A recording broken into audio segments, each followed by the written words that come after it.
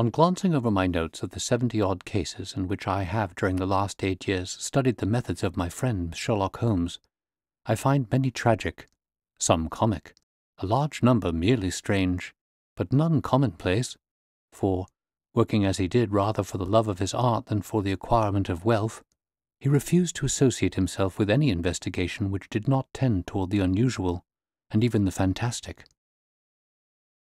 Of all these varied cases, however, I cannot recall any which presented more singular features than that which was associated with the well-known Surrey family of the Roylotts of Stoke Moran.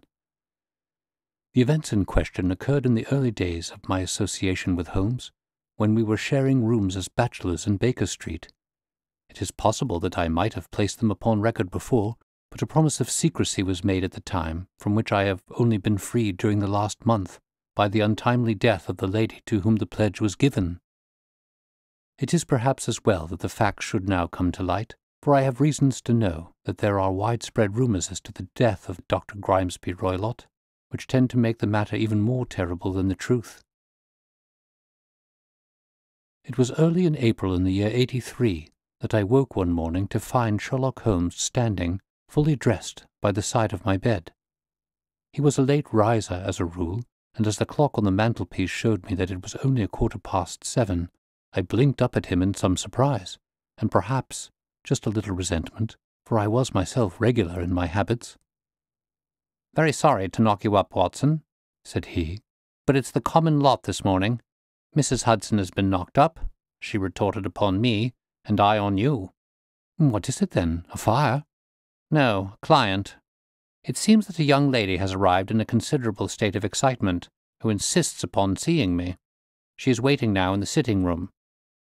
Now, when young ladies wander about the metropolis at this hour of the morning, and knock sleepy people up out of their beds, I presume that it is something very pressing which they have to communicate. Should it prove to be an interesting case, you would, I am sure, wish to follow it from the outset. I thought at any rate that I should call you and give you the chance." "My dear fellow, I would not miss it for anything." I had no keener pleasure than in following Holmes in his professional investigations, and in admiring the rapid deductions, as swift as intuitions, and yet always founded on a logical basis, with which he unravelled the problems which were submitted to him. I rapidly threw on my clothes, and was ready in a few minutes to accompany my friend down to the sitting-room. A lady dressed in black and heavily veiled, who had been sitting in the window, rose as we entered. "Good morning, madam," said Holmes cheerily. "My name is Sherlock Holmes. This is my intimate friend and associate, Dr. Watson, before whom you can speak as freely as before myself. Ha! I'm glad to see that Mrs. Hudson has had the good sense to light the fire. Pray draw up to it, and I shall order you a cup of hot coffee, for I observe that you are shivering." "It is not cold which makes me shiver," said the woman in a low voice, changing her seat as requested. "What then?" "It is fear, Mr. Holmes. It is terror." She raised her veil as she spoke, and we could see that she was indeed in a pitiable state of agitation. Her face all drawn and grey, with restless, frightened eyes, like those of some hunted animal. Her features and figure were those of a woman of 30, but her hair was shot with premature grey, and her expression was weary and haggard. Sherlock Holmes ran her over with one of his quick, all-comprehensive glances. "You must not fear," said he, soothingly, bending forward and patting her forearm. "We shall soon set matters right, I have no doubt. You've come in by train this morning, I see." "You know me, then?" "No, but I observe the second half of a return ticket in the palm of your left glove. You must have started early, and yet you had a good drive in a dog-cart along heavy roads before you reached the station." The lady gave a violent start, and stared in bewilderment at my companion. "There's no mystery, my dear madam," said he, smiling. "The left arm of your jacket is spattered with mud in no less than 7 places. The marks are perfectly fresh. There is no vehicle save a dog-cart which throws up mud in that way, and then only when you sit on the left-hand side of the driver." "Whatever your reasons may be, you are perfectly correct," said she. "I started from home before 6, reached Leatherhead at 20 past, and came by the first train to Waterloo. Sir, I can stand this strain no longer. I shall go mad if it continues. I have no one to turn to, none, save only one who cares for me, and he, poor fellow, can be of little aid. I've heard of you, Mr. Holmes.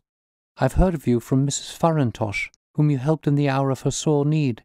It was from her that I had your address. Oh, sir, do you not think that you could help me too, and at least throw a little light through the dense darkness which surrounds me? At present it is out of my power to reward you for your services, but in a month or 6 weeks I shall be married, with the control of my own income, and then at least you shall not find me ungrateful." Holmes turned to his desk, and unlocking it, drew out a small case-book which he consulted. "Farintosh," said he. "Ah, yes, I recall the case. It was concerned with an opal tiara. I think it was before your time, Watson.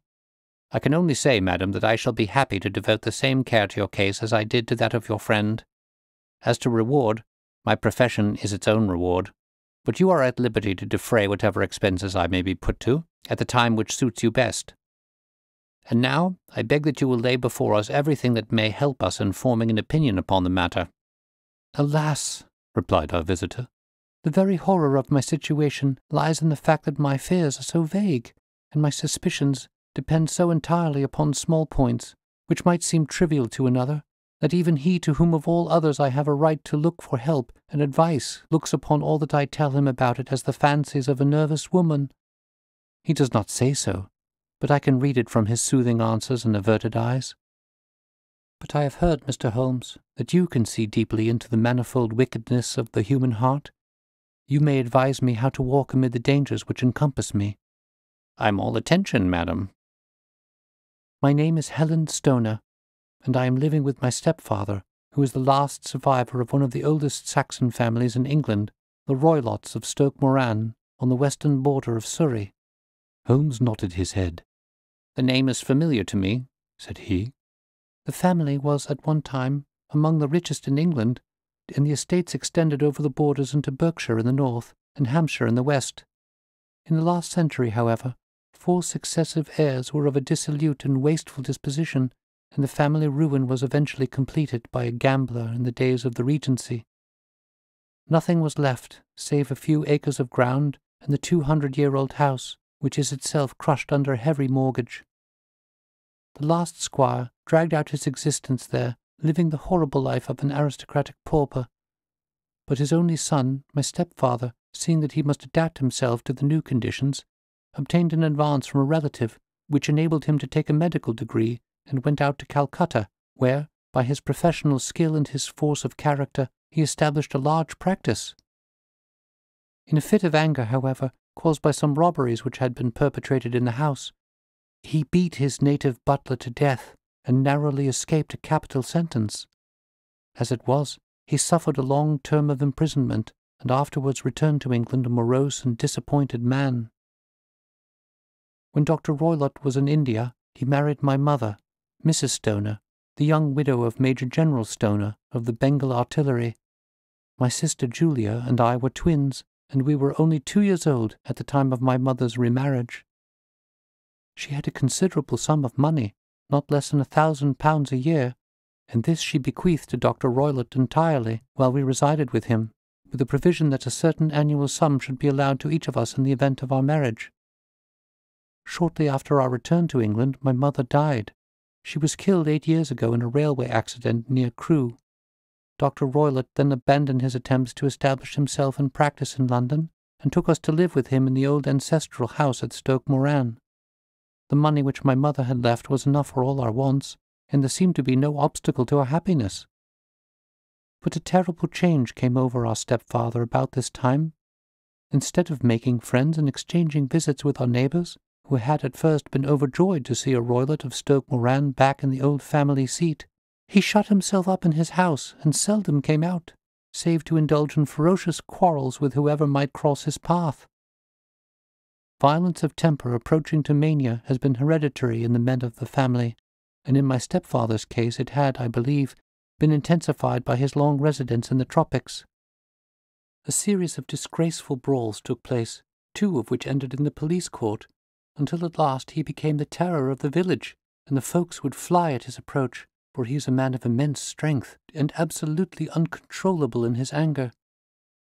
Last week he hurled the local blacksmith over a parapet into a stream, and it was only by paying over all the money which I could gather together that I was able to avert another public exposure. He had no friends at all save the wandering gypsies, and he would give these vagabonds leave to encamp upon the few acres of bramble-covered land which represent the family estate, and would accept in return the hospitality of their tents, wandering away with them sometimes for weeks on end. He has a passion also for Indian animals, which are sent over to him by a correspondent, and he has at this moment a cheetah and a baboon, which wander freely over his grounds and are feared by the villagers almost as much as their master. You can imagine from what I say that my poor sister Julia and I had no great pleasure in our lives. No servant would stay with us, and for a long time we did all the work of the house. She was but 30 at the time of her death, and yet her hair had already begun to whiten, even as mine has. Your sister is dead, then? She died just 2 years ago, and it is of her death that I wish to speak to you. You can understand that, living the life which I have described, we were little likely to see anyone of our own age and position. We had, however, an aunt, my mother's maiden sister, Miss Honoria Westphale, who lives near Harrow, and we were occasionally allowed to pay short visits at this lady's house. Julia went there at Christmas 2 years ago, and met there a half-pay major of Marines to whom she became engaged. My stepfather learned of the engagement when my sister returned, and offered no objection to the marriage. But within a fortnight of the day which had been fixed for the wedding, the terrible event occurred which has deprived me of my only companion. Sherlock Holmes had been leaning back in his chair with his eyes closed and his head sunk in a cushion, but he half opened his lids now and glanced across at his visitor. "Pray be precise as to details," said he. "It is easy for me to be so, for every event of that dreadful time is seared into my memory. The manor house is, as I have already said, very old, and only one wing is now inhabited. The bedrooms in this wing are on the ground floor, the sitting-rooms being in the central block of the buildings. Of these bedrooms, the first is Dr. Roylott's, the second my sister's, and the third my own. There is no communication between them, but they all open out into the same corridor. Do I make myself plain?" "Perfectly so." The windows of the 3 rooms open out upon the lawn. That fatal night Dr. Roylott had gone to his room early, though we knew that he had not retired to rest, for my sister was troubled by the smell of the strong Indian cigars which it was his custom to smoke. She left her room, therefore, and came into mine, where she sat for some time chatting about her approaching wedding. At 11 o'clock she rose to leave me, but she paused at the door and looked back. "Tell me, Helen," said she, "have you ever heard anyone whistle in the dead of the night?" "Never," said I. "I suppose that you could not possibly whistle yourself in your sleep?" "Well, certainly not. But why?" "Because during the last few nights I have always about 3 in the morning heard a low, clear whistle. I am a light sleeper, and it has awakened me. I cannot tell where it came from, perhaps from the next room, perhaps from the lawn. I thought that I would just ask you whether you had heard it." "No, I have not. It must be those wretched gypsies in the plantation." "Very likely. And yet if it were on the lawn, I wonder that you did not hear it also." "Ah, but I sleep more heavily than you." "Well, it is of no great consequence at any rate."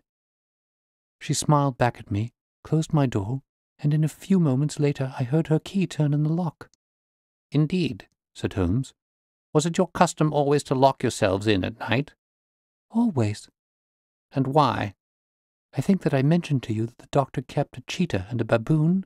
We had no feeling of security unless our doors were locked." "Quite so. Pray proceed with your statement." "I could not sleep that night. A vague feeling of impending misfortune impressed me.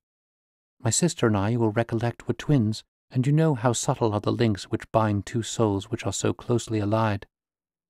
It was a wild night. The wind was howling outside, and the rain was beating and splashing against the windows. Suddenly, amid all the hubbub of the gale, there burst forth the wild scream of a terrified woman. I knew that it was my sister's voice. I sprang from my bed, wrapped a shawl round me, and rushed into the corridor. As I opened my door, I seemed to hear a low whistle, such as my sister described, and a few moments later a clanging sound, as if a mass of metal had fallen. As I ran down the passage, my sister's door was unlocked and revolved slowly upon its hinges. I stared at it horror-stricken, not knowing what was about to issue from it. By the light of the corridor lamp, I saw my sister appear at the opening, her face blanched with terror, her hands groping for help, her whole figure swaying to and fro like that of a drunkard. I ran to her and threw my arms round her, but at that moment her knees seemed to give way and she fell to the ground. She writhed as one who is in terrible pain, and her limbs were dreadfully convulsed.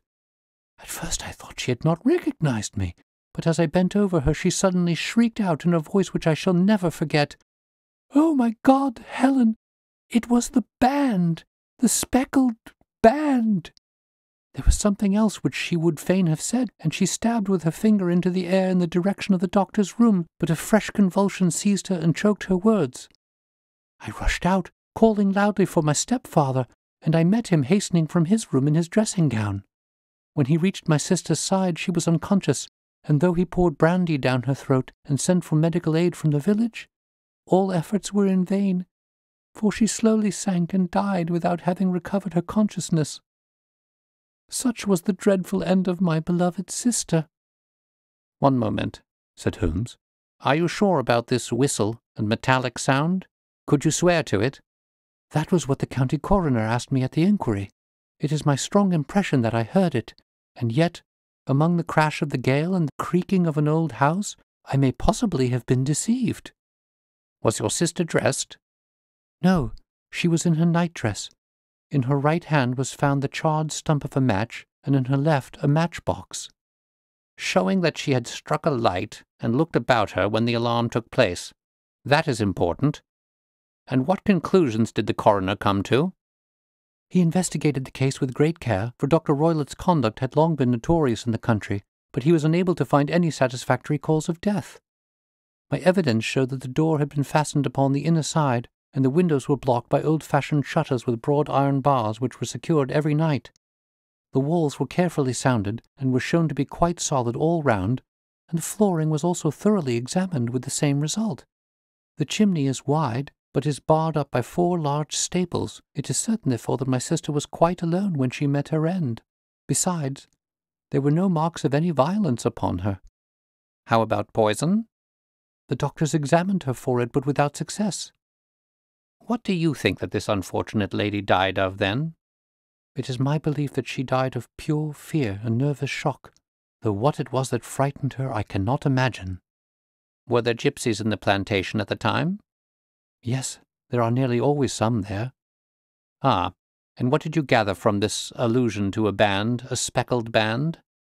"Sometimes I have thought that it was merely the wild talk of delirium, sometimes that it may have referred to some band of people, perhaps to these very gypsies in the plantation. I do not know whether the spotted handkerchiefs which so many of them wear over their heads might have suggested the strange adjective which she used." Holmes shook his head like a man who is far from being satisfied. "These are very deep waters," said he. "Pray go on with your narrative." 2 years have passed since then, and my life has been until lately lonelier than ever. A month ago, however, a dear friend whom I have known for many years has done me the honour to ask my hand in marriage. His name is Armitage, Percy Armitage, the second son of Mr. Armitage of Crane Water, near Reading. My stepfather has offered no opposition to the match, and we are to be married in the course of the spring. 2 days ago, some repairs were started in the west wing of the building, and my bedroom wall has been pierced, so that I have had to move into the chamber in which my sister died, and to sleep in the very bed in which she slept. Imagine, then, my thrill of terror when last night, as I lay awake, thinking over her terrible fate, I suddenly heard in the silence of the night the low whistle which had been the herald of her own death. I sprang up and lit the lamp, but nothing was to be seen in the room.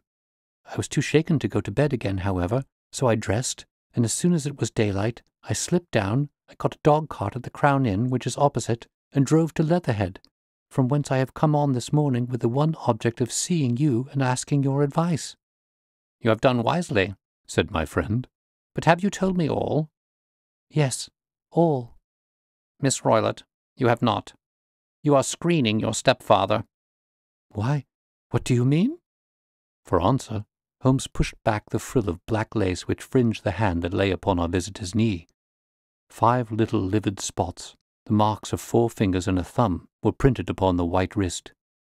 "You have been cruelly used," said Holmes. The lady coloured deeply and covered over her injured wrist. "He is a hard man," she said, "and perhaps he hardly knows his own strength." There was a long silence, during which Holmes leaned his chin upon his hands and stared into the crackling fire. "This is a very deep business," he said at last. "There are 1,000 details which I should desire to know before I decide upon our course of action, yet we have not a moment to lose.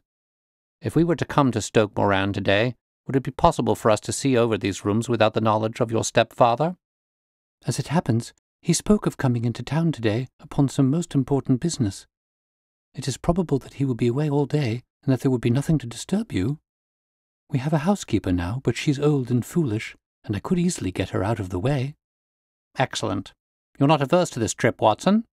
"Oh, by no means." "Then we shall both come. What are you going to do yourself?" "I have 1 or 2 things which I would wish to do now that I am in town, but I shall return by the 12 o'clock train, so as to be there in time for your coming." "And you may expect us early in the afternoon. I have myself some small business matters to attend to. Will you not wait and breakfast?" "No, I must go. My heart is lightened already since I have confided my trouble to you. I shall look forward to seeing you again this afternoon." She dropped her thick black veil over her face and glided from the room. "And what do you think of it all, Watson?" asked Sherlock Holmes, leaning back in his chair. "It seems to me to be a most dark and sinister business." "Dark enough and sinister enough."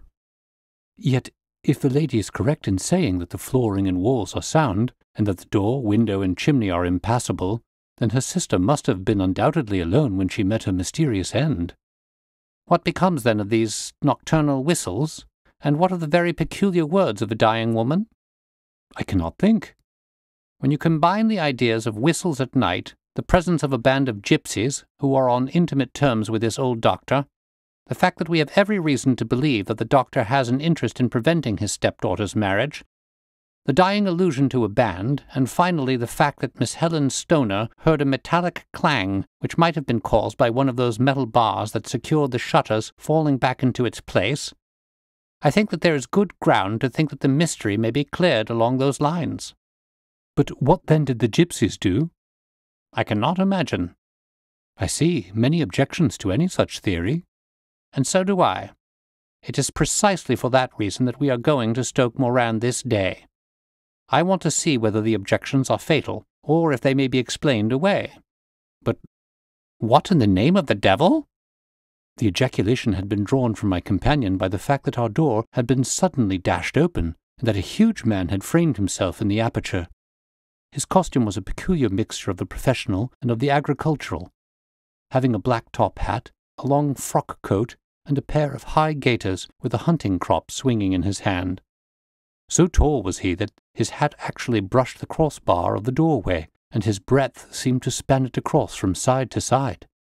A large face, seared with 1,000 wrinkles, burned yellow with the sun, and marked with every evil passion, was turned from one to the other of us, while his deep-set, bile-shot eyes and his high, thin, fleshless nose gave him somewhat the resemblance to a fierce old bird of prey.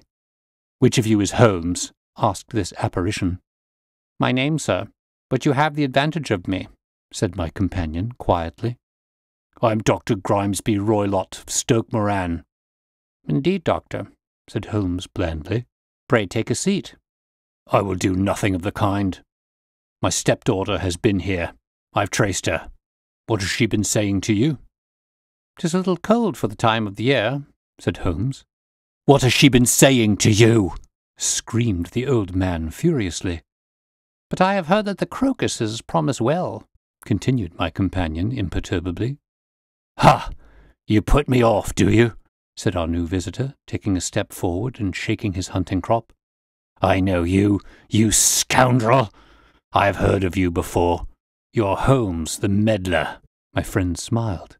"Holmes, the busybody." His smile broadened. "Holmes, the Scotland Yard Jack in office." Holmes chuckled heartily. "Your conversation is most entertaining," said he. "When you go out, close the door, for there is a decided draught." I will go when I've had my say. Don't you dare to meddle with my affairs. I know that Miss Stoner has been here. I traced her. I'm a dangerous man to fall foul of. See here." He stepped swiftly forward, seized the poker, and bent it into a curve with his huge brown hands. "See that you keep yourself out of my grip," he snarled, and hurling the twisted poker into the fireplace, he strode out of the room. "He seems a very amiable person," said Holmes, laughing. "I'm not quite so bulky, but if he had remained I might have shown him that my grip was not much more feeble than his own." As he spoke, he picked up the steel poker and, with a sudden effort, straightened it out again. "Fancy his having the insolence to confound me with the official detective force. This incident gives zest to our investigation, however, and I only trust that our little friend will not suffer from her imprudence in allowing this brute to trace her. And now, Watson, we shall order breakfast, and afterwards I shall walk down to Doctors' Commons, where I hope to get some data which may help us in this matter." It was nearly 1 o'clock when Sherlock Holmes returned from his excursion. He held in his hand a sheet of blue paper scrawled over with notes and figures. "I have seen the will of the deceased wife," said he, "to determine its exact meaning. I have been obliged to work out the present prices of the investments with which it is concerned. The total income, which at the time of the wife's death was little short of £1,100, is now, through the fall in agricultural prices, not more than £750. Each daughter can claim an income of £250 in case of marriage. It is evident, therefore, that if both girls had married, this beauty would have had a mere pittance, while even one of them would cripple him to a very serious extent. My morning's work has not been wasted, since it has proved that he has the very strongest motives for standing in the way of anything of the sort. And now, Watson, this is too serious for dawdling, especially as the old man is aware that we are interesting ourselves in his affairs. So if you are ready, we shall call a cab and drive to Waterloo. I should be very much obliged if you would slip your revolver into your pocket. In Ellie's No. 2 is an excellent argument with gentlemen who can twist steel pokers into knots. That and a toothbrush are, I think, all that we need."